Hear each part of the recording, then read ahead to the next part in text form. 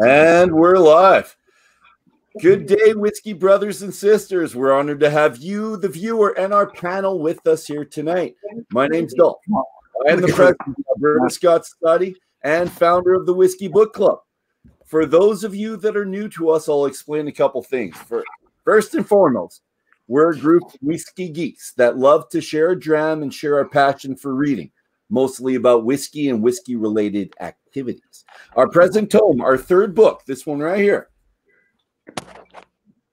right there, was inspired initially by our sense of adventure and my long-held desire to do the whiskey trail in Scotland, the Bourbon Trail with our neighbors to the south. I thought Canada's got so much history, it's got so much whiskey, why not do our own whiskey bourbon trail, and let's call it the Canadian Whisky Journey. So that's what we're doing now. So thanks to Blair and Davin's book, which one? This one right here. We have the direction we need, the inside track to the distilleries that we all crave to do our tours. So Davin and Blair, Davin's not here right now, and we'll talk about him in a second. We'll talk behind his back, actually, because he's not here. But indeed, they are our spirit guides on this journey across this vast, big, beautiful country of ours. Secondly, we're about the camaraderie that comes along with sharing a dram, sharing a book, and sharing an adventure together. So let's get on with our trek across Canada, our road trip, and get better acquainted with our country and the fine spirits that are produced here. And in the end, like all previous weeks, we're going to continue the fun with a more relaxed broadcast called the After Dram. It starts 5 minutes-ish after this broadcast, gives us a chance to recoup, go to the washroom, get a drink, make our cocktails tonight, and that's what we're going to do. So without any further ado, let's do our roundtable introductions with our names, our other platform handles, as well as what's in your glass tonight. So let's start. Dave, you good to go? Yeah, sure. Start with you, buddy. Hey, it's Yukon Dave coming from his basement again. And he froze. And he froze. We'll get to drinking one of the Shelter Point ones, but Dolph's writing.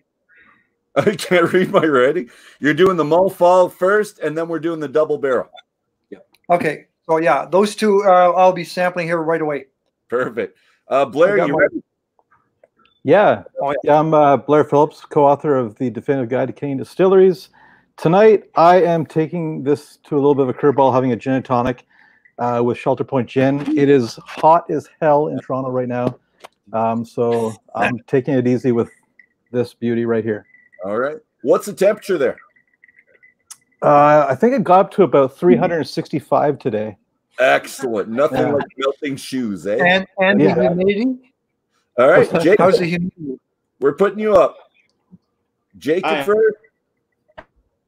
All right. We're got our first. I actually drink Milk Point right now. And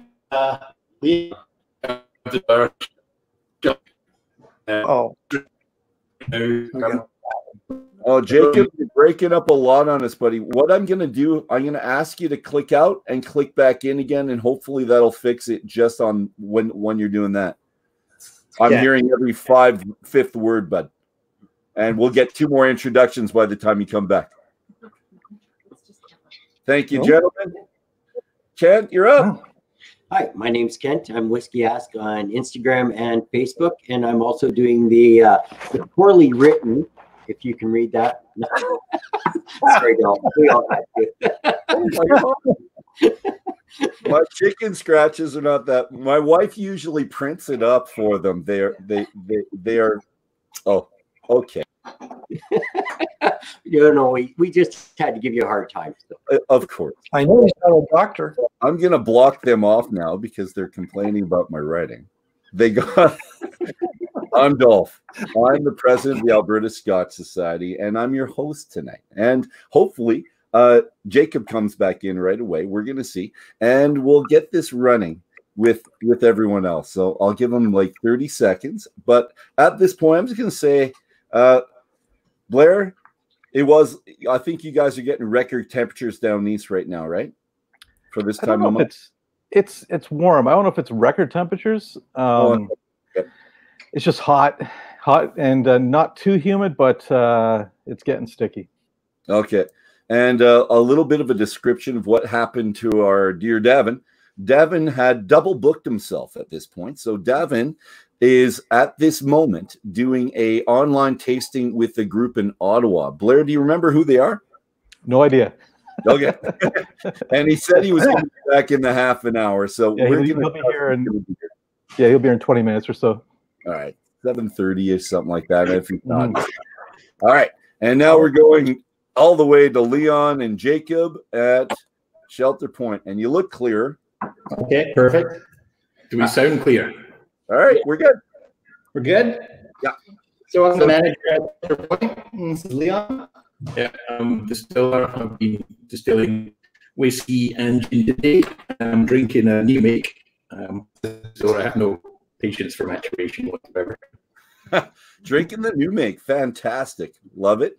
And do you know what that's going to be made into? Any thoughts yet? Or it's just in the barrels and you're going to figure it out in a couple of years? This has got a bit of Munich 30L, which is a slightly darker chocolatey malt in there. So at some point in the next 5 to 10 years, I would imagine this being in the bottle as part of a chocolate flavored single malt. But also, like nothing added, like a pure honest whiskey. No, none of this 9% adding anything else rubbish. No 9.09 anywhere. It's just straight across. I got it. We're good. And Leon, distillery manager, yes? Or Jacob, manager. Who did I say? Leon. Oh, Leon, sorry. I'm sorry. I'm looking at you. I'm good. I'll figure this out, gentlemen, pretty quick. And let's go back on the screen and have this all shared up. I'm going to set the scene for us all, if that's all right. So everyone can kind of picture what's going to go on right now. So I'm going to, first of all, put a picture of the distillery. It's a beautiful picture we have up front. And right there. And I'll talk about that for a quick second, and then I'll show you even the map. But so let's set the scene. We've arrived at our second stop for the Canadian Whisky Journey.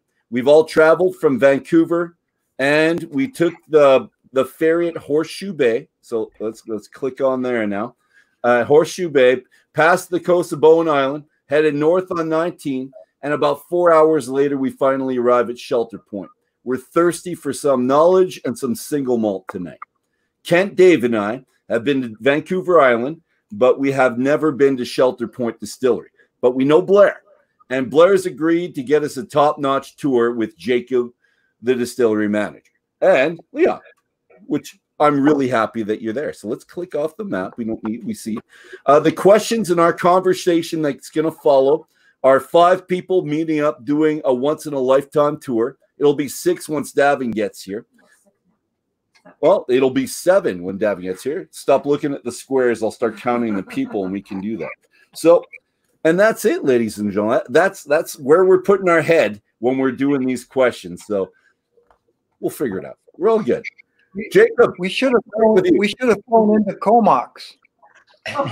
You know what? And we could have relaxed a little bit before, but I was anxious. I wanted to get there right away, Dave. Sorry. Oh, okay. Yeah, no, I was dropping. I've flown into Comox quite often.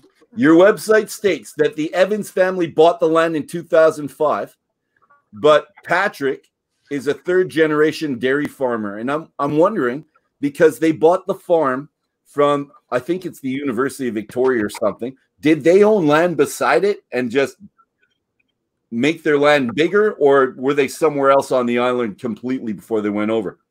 They were on a different spot on the island, about 20 minutes north. So they bought this farm to expand the dairy operation from milking around 400 cows, and they were planning on milking around 800.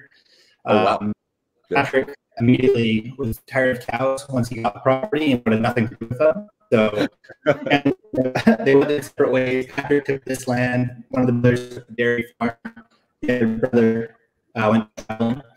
And yeah, 5 years later, we started construction on the distillery. Beauty. Yeah, well, I think I would do the same thing. I'm not a farm boy, and I like my whiskey, so I think that's a fantastic idea he had. Yeah. All right. We're going to go to the YouTube videos that you guys have on your website. So I checked that out. We can see that the tours are free, which we really appreciate as we're coming here today. And that your tour guide, is it still Brian Engel? Yeah, Brian Engel, still the tour guide, the spirit guide, we like to call him. Just like our guys, Spirit. That's Yeah. fantastic. We're on the same wavelength, guys. Absolutely. All right. Tell us about him, because he's supposed to be this big, massive personality. Yeah, he's an English fella who was just retired on the island. And one day, when we opened up the distillery in 2011, he just sort of approached us and said, we don't have a tour program and he'd like to install one. And then he sort of just from there. And he's been here right from day one. And he's our spirit guy. He's got this magnificent tour and just got it down to a T. He looks like Father Christmas. Yeah. That's perfect. And the accent's nice too. So he just shows up and says, I want a job. Here's my idea. And you guys are all good with it. We're like, yeah, absolutely. That sounds great. That's one less thing that I don't do. And yeah, he's just for around programs. So Kent, we have to start going to places around us here and start asking just for a job. Dave's already got one with 2 brewers, so he's set. But Yeah.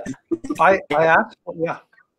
we can get our nighttime job. This will be our second job. Let's do some tours. You need us. You want us. We're great people. Yeah. Man, that's fantastic.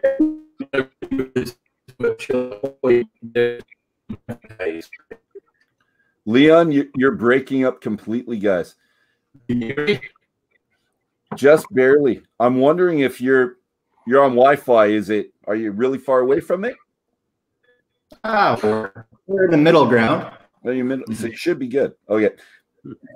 Sorry, what were you saying, Jacob? Leon, let's try that again. Yeah, I'm just saying, like, there was no job advertised. I just looked at the best places to make whiskey on the western side of Canada, and I thought Shelter Point, and then I just pestered Patrick and gave me a job. So you looked at a map, figured this is kind of warm. It's got some nice scenery.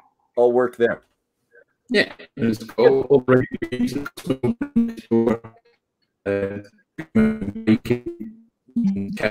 Sandwich beach. Leon, where are you from in Scotland? Where were you working previous to this? Well, before job, first 19 really gin, and then before that I lived in Edinburgh for about 15-20 years, but I grew up in the Highlands of Scotland, so I was from Moor originally, which is a bit like the Whistler of Scotland, but a lot crapper. Smaller mountain and much less snow, but yeah, it's good fun. It's not too far from Spain side, so all those distilleries like Tomatin and Dalwhinnie. Excellent.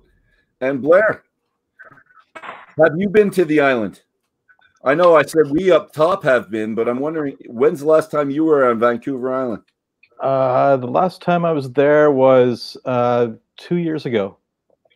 I didn't make it up to Shelter Point. Davin did that round, but I did a lot of the Victoria area and up into the northern area of Victoria and around the coast. Okay. And I'm going to ask you another question, Blair. I'm sorry. Shelter Point's picturesque. You go online, you look at everything. The place is beautiful. They've got stuff everywhere. I'm wondering if there's other places like this with that type of spectacular view that you saw when you did your book. And which book? That book right there. And we didn't do our plug for Father's Day yet, Blair. Father's Day. Yeah, if I don't know, it's 9 o'clock here. So if you didn't go out and buy your father this book, you kind of blew it. But stores open tomorrow. You can make it up then. Well, you can buy them the digital copy too, right? Yeah, you can buy the digital copy. But yeah, when you look at pictures of Shelter Point, it is a rare distillery in Canada still. There's a lot of beautiful spots, but with that kind of scenery and that kind of operation and those kind of stills, they're far and few between. Right. But with that said, Okay. there's still several distilleries in Canada that have their own charm. Like if you go out to the East Coast and you see somewhere like the Newfoundland Distillery, they're right on the water off Conception Bay, to the point where if you go out the window, you'll fall in the water and get wet. Like they're right up on the shore. Yeah, there's Cool. lots of great spots in Canada. And how far is Shelter Point from the water? Because we see the pictures, but we don't see it with the water in the background. Yeah, about a kilometer. So we have 3 kilometers of oceanfront on our property. But it sounds like just a great place to go. And if we show up, can we go camping on your property? Absolutely, we can make that happen. We'll give it a free up the right too. Yeah. If you pay yourself. Yeah. Well, bring an RV and we could park the RV. We just need a little plug and we could be there for a very long time, I think. You camp different than I do. Okay. Well, you can sit in the little tent outside. I'll stay in the camper. I'm all right. I'm a city boy, Dave. I like my amenities, man. My grandparents are from Shemana, so yeah. I'm an island guy. Oh, sorry, Dave.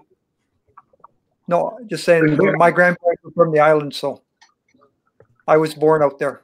So you have a place to go no matter what. So Well, I guess not we're anymore, from there and at your place. Yeah. Jacob and Leon, how does the fresh air or being close to the ocean, because I'm guessing the temperature might change cold to hot. How does that affect the aging in the barrels? And do you get any salt on the barrels like we talk about it and things off of Isla? Anything like that going on? Or things you have to care about? I wasn't quite sure until we released the rye last year, and then I was absolutely convinced that where the warehouse is matters hugely to the flavor of the whiskey. Okay. We picked up salt and these malty aromas from the warehouse, which were very different to rye matured in Alberta, because we originally got the spirit from our Alberta distillers, and we had it here for about 9 years or so. Oh. And the difference was huge, and it was all down to maturation, and that was the only possible difference. I mean, it's the same kind of casks, same spirit, but 2 completely different climates between Calgary and Vancouver Island, and you get this lovely saltiness coming through because most of our warehouse is malt whiskey. You actually got a lot of malt whiskey flavor coming through to the rye, even though there's no malted barley in the mash bill.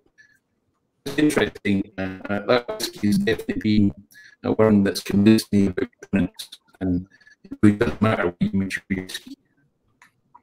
Wow. So I got a question here.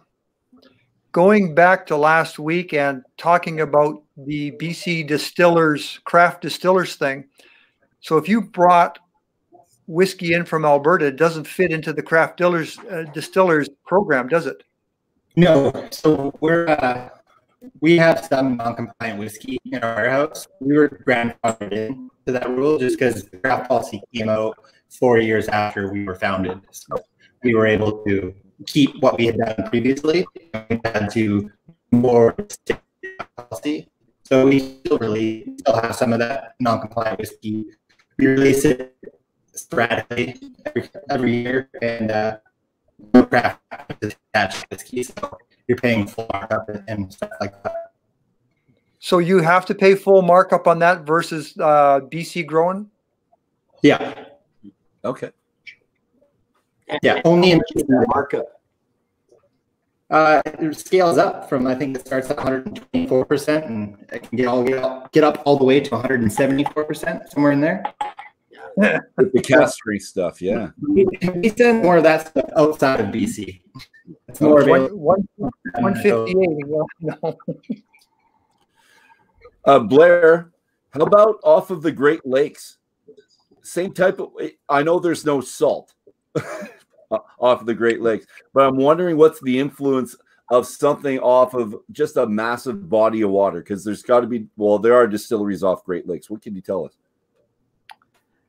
That's a good question.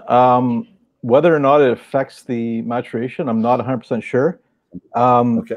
but you look at in the East Coast, a lot of distilleries aren't at the point where Shelter Point is right now with having these mature stocks. They're just getting started, so you're not going to see that influence yet. But you see them making gins, and they're bringing ingredients like kelp and seaweed to get that maritime feel to it. And then you look at a distillery like Authentic Seacoast in Nova Scotia. They're right on the coast, and they're aging next to the ocean. They're doing a lot of finishing, and you might get a bit of that brininess, but I think it's more of a romantic notion of being by the sea. Yeah. Oh, for us. Or yeah. Okay. Good. And for guys, yeah. Leon, I'm wondering. I'm wondering about the craft production agreement. Did you think it helped you starting off before so you could get grandfathered in, or do you think it would have been easier if you guys waited a couple years to start?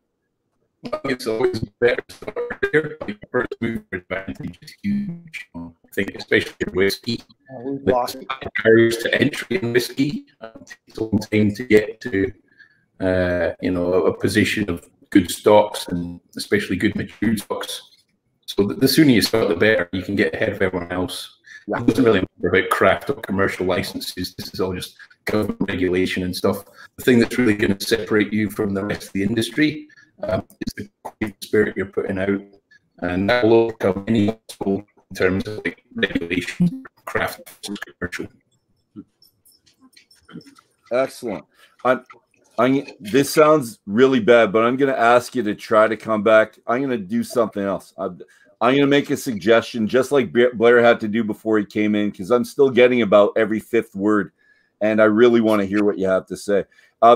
Click off of this. Can you close the browser completely, restart the browser, and then come back in? Yeah. Could you try that for us, guys? I'm sorry. I feel bad asking, but I'd rather hear them. Am I the only one?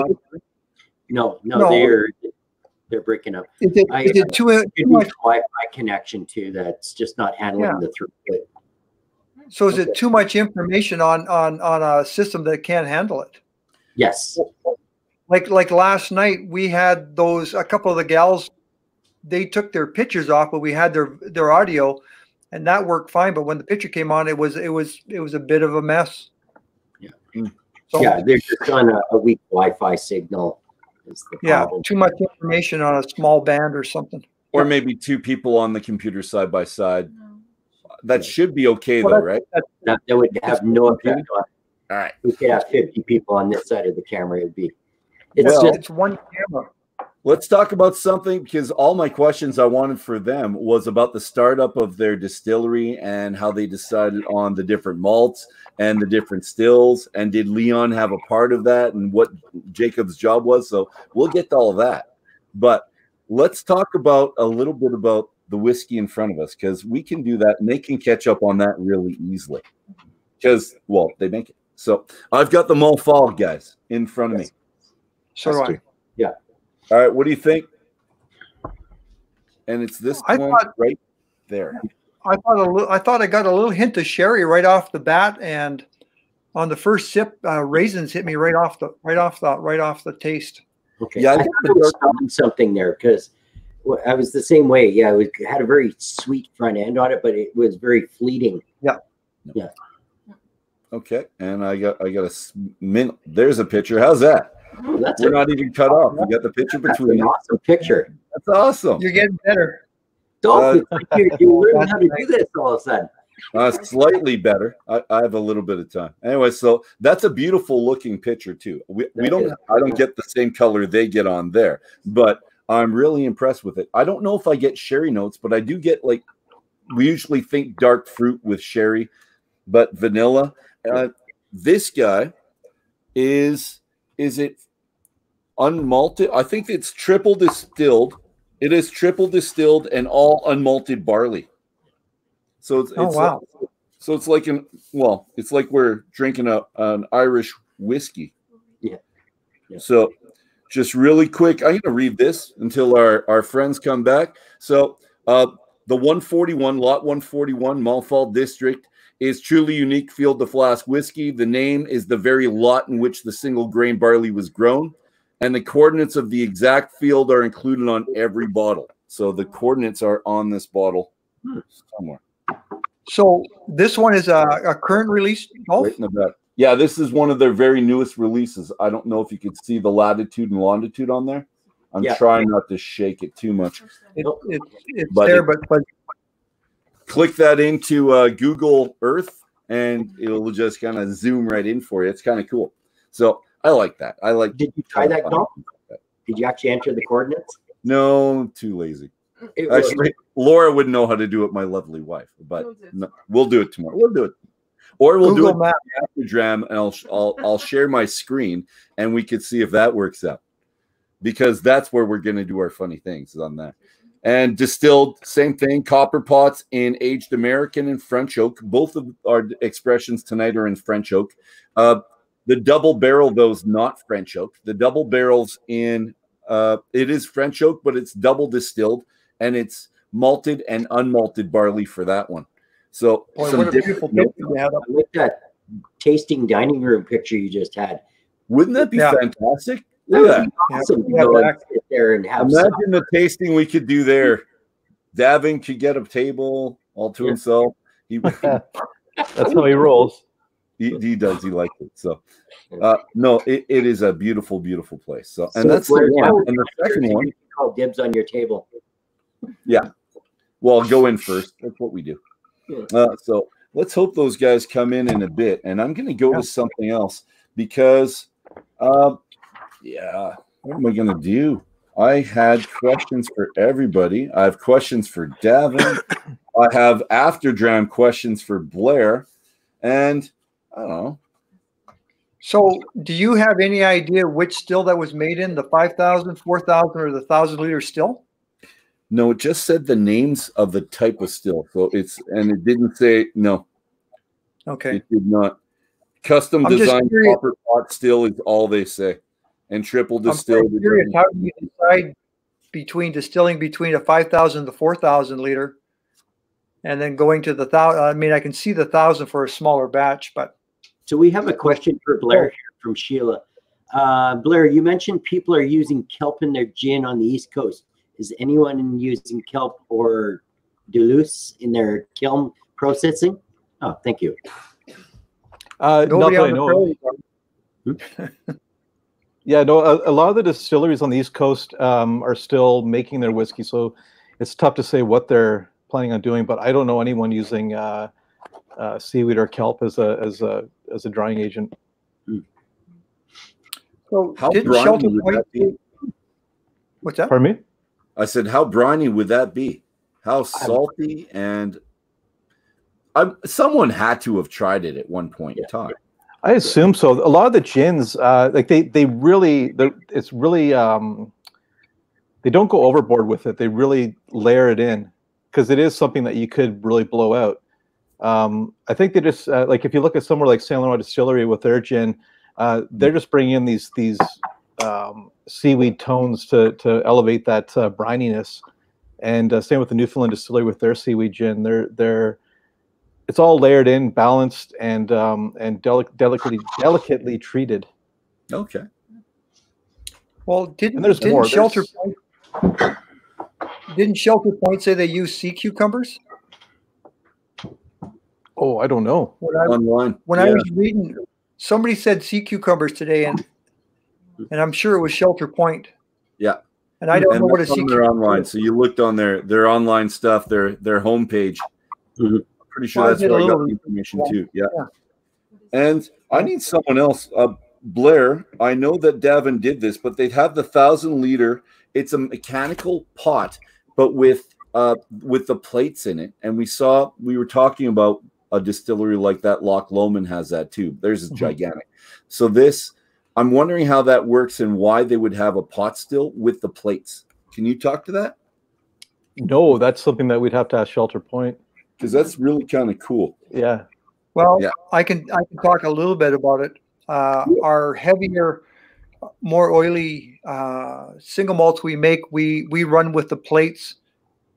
Either they're closed, so the plates don't come into effect. So for the lighter whiskeys, we will open some of the plates up, so you get some reflux going on in there.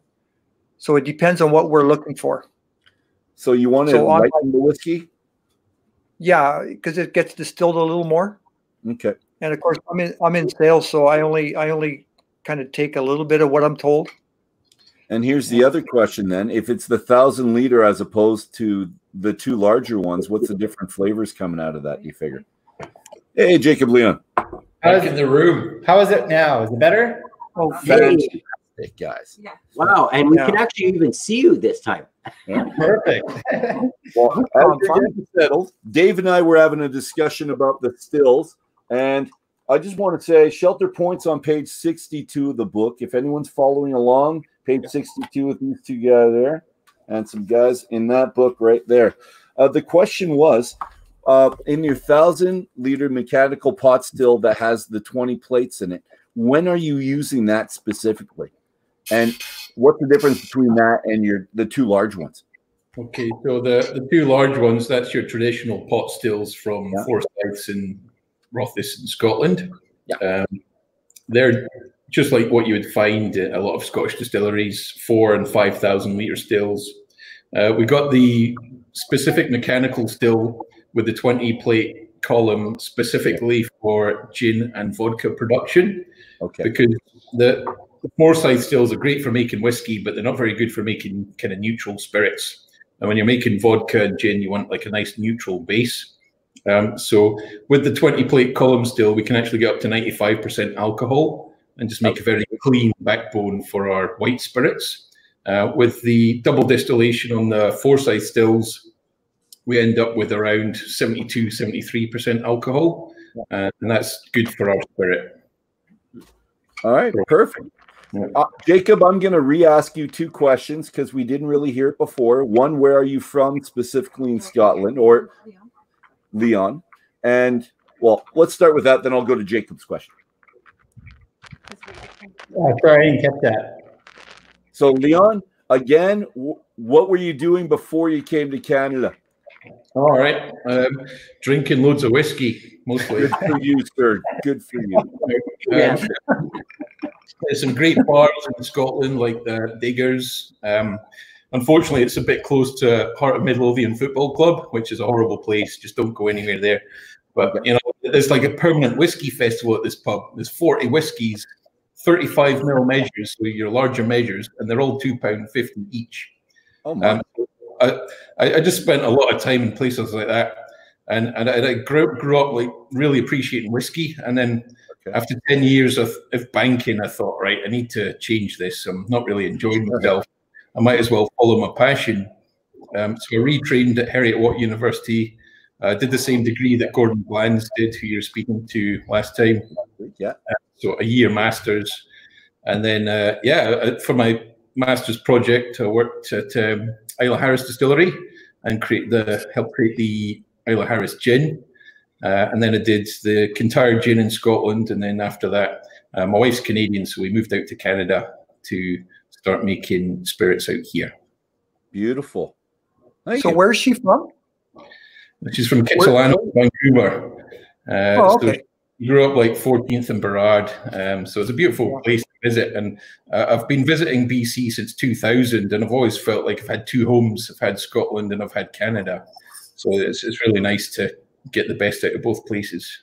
I think you're well situated for both, buddy. That's great. You do have a green card, right? I've got a permanent resident card. Next step is the passport. I think I'm ready now. So I'll get my red Mountie costume on, and I'll sing the song about beavers and trees. And I'm sure. I think Dave just wants to get you deported because Two Brewers doesn't like the competitions.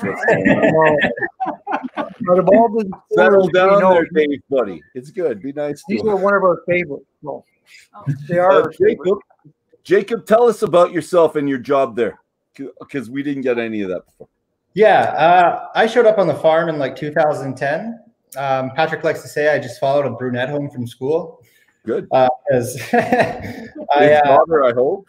I married one of his daughters. I started off working in the farm. I came here as a carpenter. I came to build a barn, and then I just never left. Okay. So 2009, I rebuilt the warehouse that we're actually in right now, and then I built the another barn on the farm. Yeah, you can show the warehouse that we're in. 3,000 almost. Nice. Excellent. Yeah, Nice. and then I took over the farm in 2012. We used to do commercial raspberries that we'd sell to sneakers, and then I took over sales in 2015. Took over the warehouse in 2016, and then I started managing late 2016, just the whole operation to help Patrick out. In the time I put myself through business school and gave Patrick a couple of grandkids and just sort of settled in and very content now. So you have to just show up to get a job, but to keep a job or move up, you have to you have to be family. That's it. Family. No, I don't think anybody here actually answered any resume or any job applications. We all just sort of showed up and here, let's just hang out and see what happens. We don't believe in CVs. It's just how your armpits smell. Yeah. How hard would you work? Nice. And Jacob, you have do we call it a restaurant or do we call it a tasting room, what you have in there? And I'm wondering, there's no food service or anything like that, just a tasting area. Unless there's weddings or something, right? There's weddings, yeah. We used to do about 3 weddings a week to help pay the bills at the beginning, because there's not a lot of income when you start making whiskey. It's just a lot of hurry up and wait. And when we started, we do clear spirits, so we never intended to make vodka or gin. So we were just committed to spending all of our money and having no return for about 5 years. So Patrick likes to say we pimped out the distillery to weddings. So we used to do about 3 a week. Now we don't do any because weddings are very stressful and people are always at us, and it's just not that enjoyable. Okay, I got it. Which is too bad because it's a very nice area.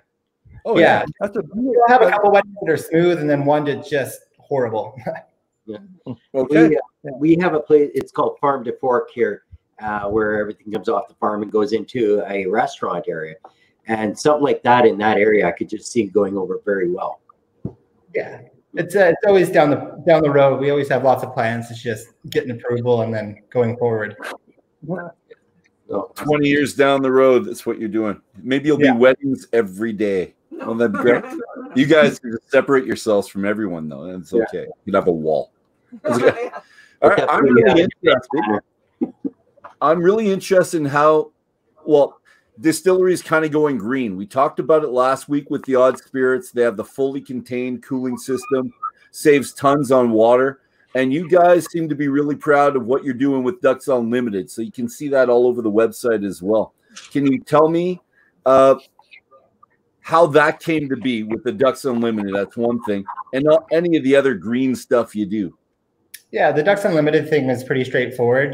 Patrick has had a long relationship with Ducks Unlimited since he was a kid. Just their family farm always partnered with them. So once they wanted to expand on some land that we had got when we purchased this property, because it came with 400 acres on the ocean, and then it also came with about 1,000 just 20 minutes away. So we donated some of that, in which they created a couple parks and a hatchery and whatnot. And we've just been working with them as much as possible, just right from the get-go. They're just a lovely partner to have, and it just works out for everybody. And then you can talk through the distillery side. Yeah, we've got green fields. Does that count? Yeah. There's lots of all the water comes from an aquifer under our feet. So there's this huge aquifer, and we've got 3 wells around the farm. The water's beautiful. It's just absolutely stunning water. It's all glacial fed from the mountains here, like Mount Washington around there. Okay. And I think, we've discovered things when you farm and you distill, there's a whole cycle. There's a cycle of life. And once you finish mashing, you take all that spent barley, the draff, and then you spread it over the fields, or you spread it over your raspberry rows. And we've noticed that you get this huge increase in yield because you're essentially putting nutriment back into the ground, and you get a lot of microbial activity. So there's this whole cycle, and it's really beneficial. You just get like better barley every year. and that helps you make more whiskey, and then you get more draft, and then you put it back in, and it's just beautiful. And then at the same time, you've got all the bears and the eagles around the farm. It's a very wild, beautiful place. And this is one of the things I admire most about Patrick. He wants to keep it wild and special. Like, you could easily like build a few hotels along the front or something and cash in, but he realizes just how special this property is, and how it's like one of the last coastal farms in BC. A real stunning place. It's like 2 kilometers of coastline. There's about 380 acres. It's very wild.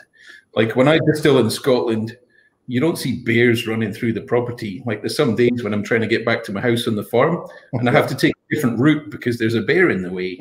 So, you know, it's very wild out here. It's very stunning. Well, you can push your way through, but, you know. Yeah.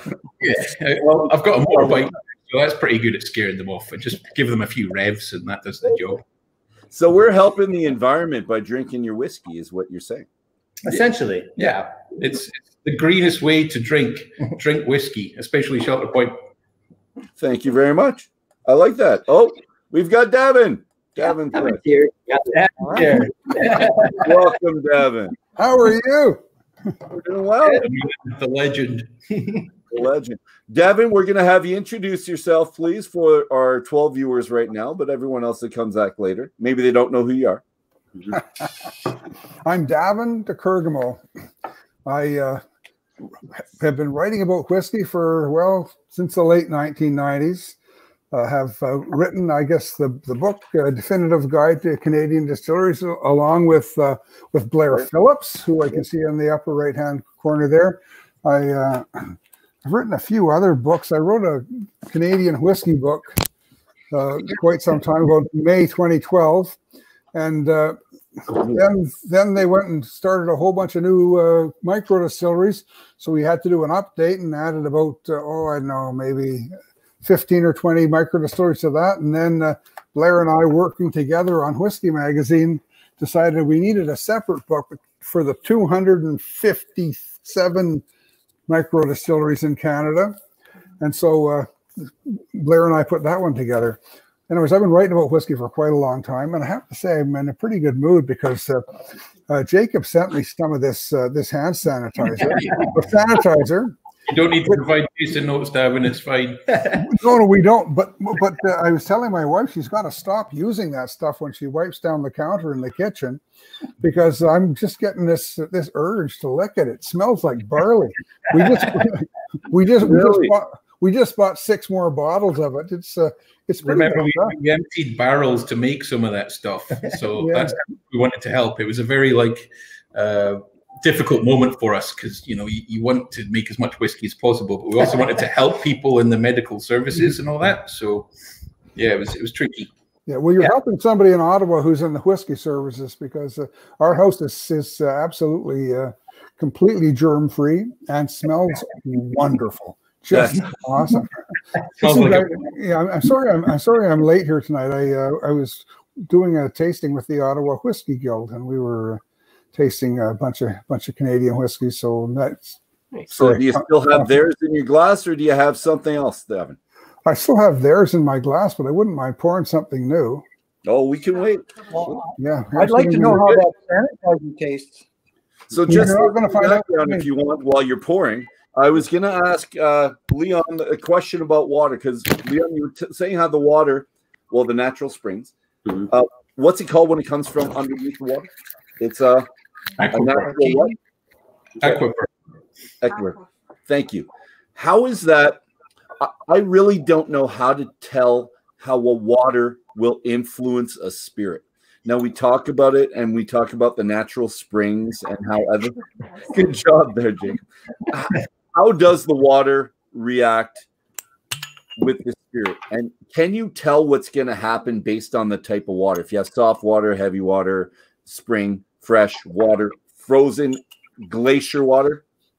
Well, every water has a different character, and I think it's one of the parts of whiskey production that's very under glamorized. There should be more attention on water. I remember in Speyside when I went swimming next to my house in the Spey River, one of the fastest flowing rivers in the whole of the UK. There's this brownness to it. There was so much like peat in the water. Like you opened your eyes under the water and it was just brown, or at least it was the peat anyway. So it was beautiful, soft water, and it's like anything. Like what you put in is what you get out. So taste the water. Like how does the water taste? And you know, it should be like a blind tasting that people do. You should take water from like different places and taste the water and see what you like best, because that's a key ingredient in any whiskey is the water. So take that. Can I ask a question here? So do you have to do a lot of treating to the water, or is it just the water goes straight into distillation? Almost nothing. Almost nothing. Like all our water is like filtered by rocks and natural processes. All we do is put it through a particulate filter, and that's about it. Yeah. And we have it tested every year, and it always comes out great. So you guys said you had a couple wells on site. Yeah. Do you do any geothermal through those wells for cooling or anything like that? Do you? No.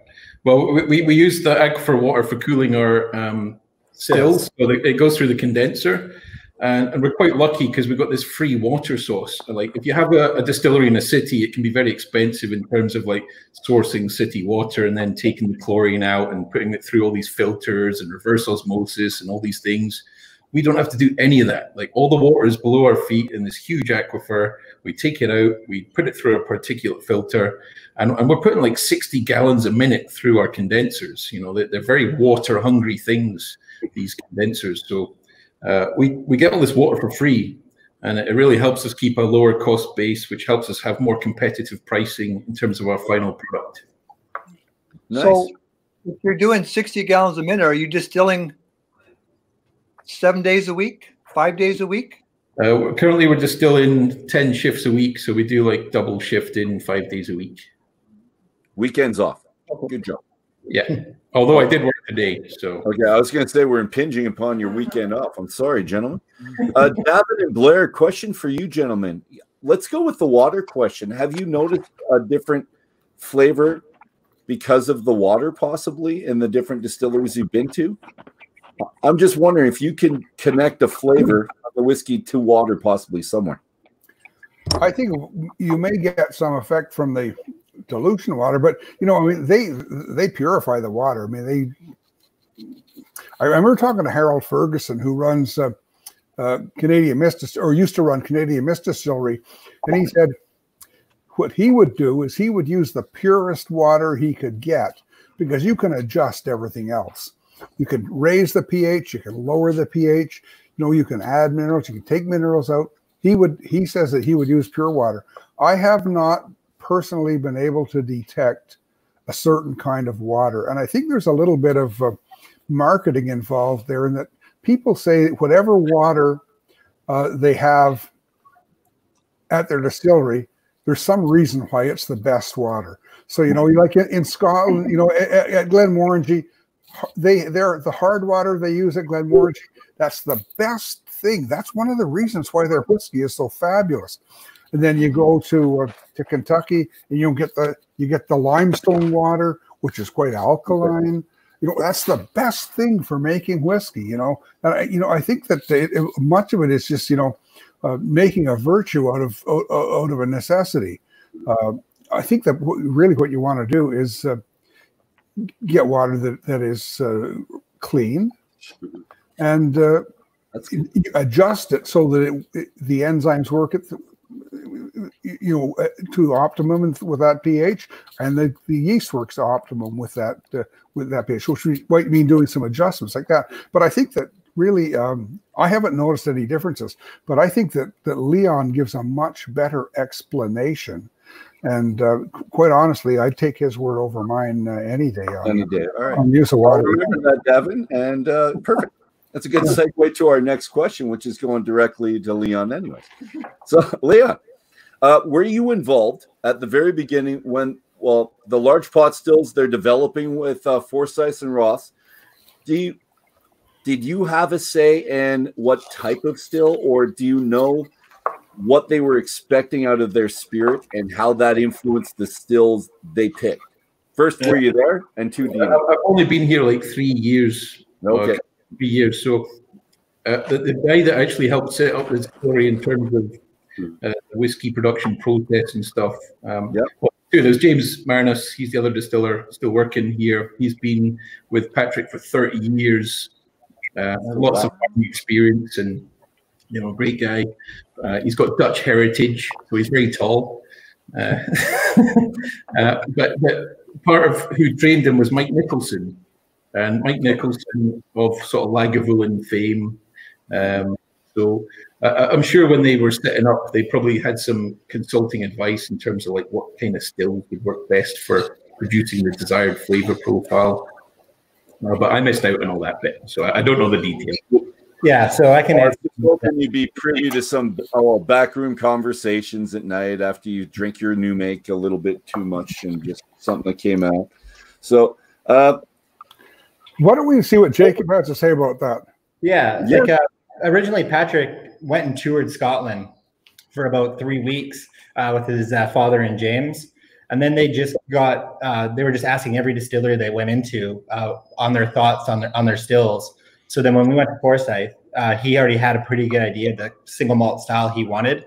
And he just sort of named a couple of distilleries somewhere in between these two. And then they sort of designed the stills from there to a point. And some of it is you're picking out of a catalog a little bit as well when you're there. Like they have only so many options. Yeah. And it was just about the size that we wanted to do, the water that we had, and what our future looked like. So, Jacob, what type of spirit were you thinking that you guys wanted at the beginning? Did they ever talk about that? What they thought they were going to get, and it changed maybe, and then they're on a different path? It was always about just making single malt Scotch style whiskey. That was always the goal. Somewhere more of a Highland style opposed to some of the other styles, but that was always the idea and the goal. I think they took a kind of like risk-free approach. Yeah. Because it's kind of like a medium height still, slightly downward sloping line arm. So, but nothing extreme, it's just like kind of like middle ground for everything. It's not like Glenmorangie, like super tall stills, or like the wee witchy at Mortlake with a tiny little stumpy still. It's all kind of like middle ground. But it does produce a beautifully balanced spirit. So John Jameson has a question, which also leads into one that I have for you. Where do you get your American oak barrels from? And is it from JD? A lot of them are from JD. We also buy from Maker's Mark and Buffalo Trace. We have some from Freugen here as well. And a couple sherry butts that came from Brookladdy. And whatever we get our hands on, we're willing to try once. And the smoke point was a sensation as well. We managed to get our hands on 187 ex-Lafroig quarter casks. Nice. And when's your next smoke point? Because that didn't come to Edmonton up here. We were looking for it. We have 3 guys here that would have bought it right away. Yeah, we're working on that right now. We actually, Leon and I just have it all dated together. So now we're just going through the next stage, which is going to be picking the ABV we want to bottle at. So we'll do a couple of blind tastings with everybody and see what comes back as the best ABV.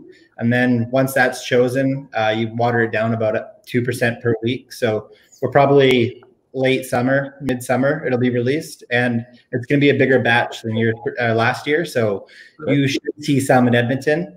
If not, I know that it's going to be in Calgary. So there's one. So hey, we'll offer services for blind tasting, and we'll return notes in favor. Okay, we can make that happen. We're always looking for new tasting notes. There you go. So can I ask a question? Is this a peated whiskey or is it a smoked whiskey? Or because of the BC craft distillers rules, you can't bring something in from outside of BC to make it a peated whiskey. So is this a smoked whiskey that you're doing? It's neither. So there's no peat in the mash, and it's just putting a blend of malt spirit and unmalted spirit and just finishing them off in Lafroig barrels for a year. Finishing. Yeah, so they spent 4 years in American oak and then about a year in the Lafroig casks, and that's where all the peat influence comes from. Yeah. So I was last week. I was a little disappointed in the BC Distillers program that tells you what you can and can't do. Yeah, and it kind of tied your guys' hands when it comes to smoky whiskeys.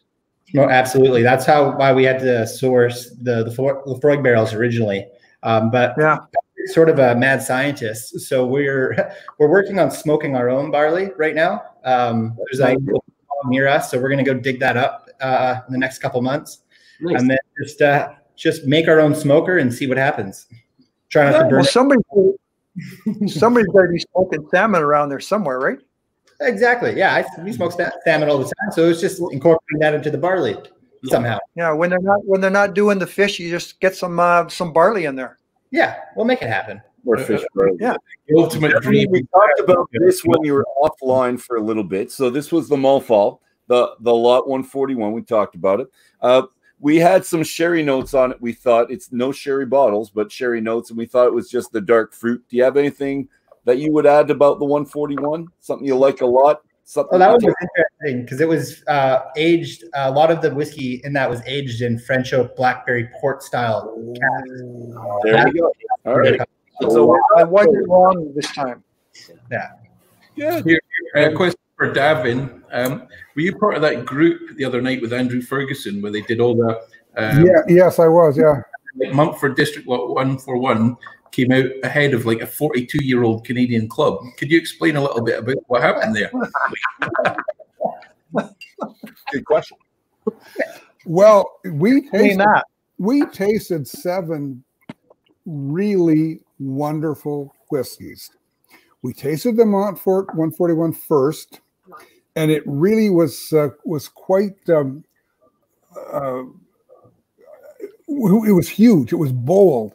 It had those notes like wine gums or jelly beans or something like that on that, and it really made a big impression. And people enjoyed that whiskey. And when we're tasting, I like to go back and forth and take, you taste something and compare it to this and compare it to that. And when you compare it to a different whiskey, you pull new notes out of the whiskey you've tasted. And generally, what we then asked people what were their 2 favorite whiskeys. And it was for just about everybody. It was the Montfort and something else. And for me, it was the Montfort and the Canadian Club 42-year-old. But the other whiskeys were all really, really fine. So then they've got this secret ballot thing they can do, and they say, name your top 2 whiskeys, and people just tick the box. And when the vote was over, I think it was like 68% chose Montfort. Yeah, that's it's kind of remarkable. That blew me away, like a 4-year-old whiskey being preferred to like a 42-year-old. Like that's just. Yeah, well, you know what? I mean, they're so different. Honestly, that 42-year-old whiskey is a remarkable whiskey, and it's worth 10 times what you pay for it. But I think that it's just that the Montfort Lot 141 it's such a big whiskey. It's got all that fruit. It's got all that lusciousness on it, and people just were really drawn to it. I get like a really strong Black Forest gâteau cake note. Oh, okay. Yeah, because some people were noticing chocolate on it as well. I'm glad you saw that. That was pretty. Yeah, I was blown away. I was just completely surprised. I was like, we're probably like 3rd or 4th or something like that. I wasn't expecting us to be ahead of some of these more established distilleries that have much older stock.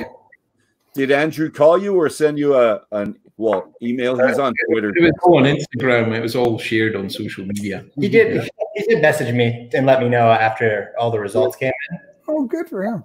Yeah. Well, he's an active guy online. You see him everywhere, right? Gentlemen, let's if you haven't already delved into the double barrel, we can do that. Our time's going a little bit short, but I want to have this now before I go on to our what are they called? Cocktail in the after dram. I'm a cocktail guy, so this is where my enjoyment comes in right here. And same thing. And now this one double distilled. The Malfol was triple distilled and unmalted barley, right? This one malted and unmalted. Is that right? Yeah. Okay. Yeah. So did you have to cook the malt? I mean the barley? No, it's basically like an Irish style whiskey. So it's 50% malted, 50% unmalted. So on the envelope, if we do 100% unmalted, then we use exogenous enzymes because obviously there's not enough enzymes within the barley itself. But if you have enough percentage of malted barley, then you don't need to add any exogenous enzyme. Yeah. Okay. And that's a small percentage too. So you didn't want to do that? You didn't want to have the malted barley in it whatsoever? You just want a 100? For the malted 100%, we wanted the provenance. So it was all about taking barley from one field on the farm. There was recent marketing from Waterford Distillery, and I really liked it because it was like single farm origin. That's what it said on the bottle. And I think that applied here because we're a farm distillery, and we can actually take barley or rye or wheat from one field, and then we can make a whiskey out of it. And part of our dream for the future is taste the grainbow, where we're going to have like a malted wheat, a malted rye, a malted barley. So you almost be able to buy a 3-pack, you know, and they'll all be like 5 or 6 years old or something. But then you have them side by side, and you can experience the different grains in their purest form. Do a malted corn too. Oh, there you go. But they don't make corn. Last straw did a malted corn, and it's really quite taking. Yeah, I like it. Davin, we'll do it just for you. We'll do a malted corn. Thank you very much. So, are you guys able to produce all your own barley, or do you have to buy from outside? We still bring it in from outside. We grow about 400 ton a year, thereabout, and then we use some of that for unmalted. We send some of that away to Gambrinus to be malted for us. They'll do custom malts, and then whatever else we need to supply for the rest of the year, we just bring in from Gambrinus. Okay. And Jacob, you're available online throughout Canada.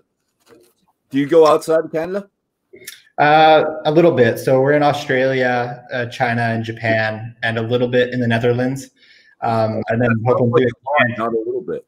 Yeah, they all take a little bit. They don't take a lot each area. Australia is our biggest supporter. They've been with us since day one. We had an importer fly from Australia, and he bought 2 pallets and left, and his credit card cleared, so it was really nice. He comes back every year, so we're very grateful for that. We plan on expanding down to the U.S. before COVID, so I'm not sure what the plan is right now for the rest of the year, but that's kind of the next step for us would be going down there. We'll probably hit them with sanitize. Yes. Well, all right, everybody. I'm going to leave it on that note for now. So this has been a fantastic start, gentlemen. It's been great. And I'm glad everyone's camera worked. I'm glad Davin finally got to us. It's a great night. But the time's going too fast. So I'm going to thank our listeners. I'm going to thank you 6 other gentlemen. It's been fantastic so far. So thank you, Jacob, Davin, Blair, Dave, Kent, Leon. Thank you for everything. And we're going to be back. We're coming back in about 5 minutes. We're moving our conversation from the distillery to your tasting room, which you don't serve food in, but that's okay. We'll just drink all night. That's fine. For some equally engaging conversation. So Davin and co-author Blair Phillips of The Definitive Guide to Canadian Distilleries, the portable expert to over 200 distilleries and the spirits they make, will of course be joining us as well. Because what better summer activity is there than traveling virtually and trying cocktails now and spending time with great people? So 5 minutes, ladies and gentlemen, gives us time to make our cocktails. And if not, and you're going to come back, join us next Saturday. And for the next 13 weeks after this, we're in for the long haul. We're going all through the summer. There you go. We're loving it. Next, go to Yukon. We're going to the interior next. Into the interior. Oh, yeah, interior next, Douglas, and then up to the Yukon, and then Alberta. So it's a long trail, but Davin planned the trip. We're doing it. Did anyone show them that picture of Shelter Point? I did too. With the contrails making St. Andrew's Cross in the back. Oh, I love it. I didn't notice that. Isn't that awesome? Yeah. That's I showed the picture, but I didn't. That's on page 63 of the book. All right. Gentlemen, I'm logging us off. We'll be back in 5 minutes. Hopefully everyone's back. Thank you for the afternoon. Thank you all so much. And